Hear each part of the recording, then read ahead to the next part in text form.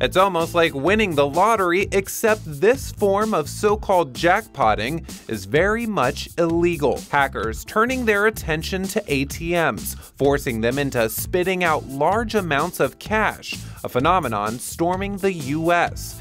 The hack attack has been spreading throughout the world in recent years. ATM manufacturers Diebold Nixdorf and NCR confirming attacks have now occurred in the US. So how does it work? In an alert, Diebold Nixdorf says hackers replace the ATM's hard drive with an infected one and use an endoscopic-like camera to press an internal button that resets the device. In a memo, the Secret Service warning financial companies of the latest risk, noting the hacking most often occurs at pharmacies, big box retailers, and drive-through ATMs.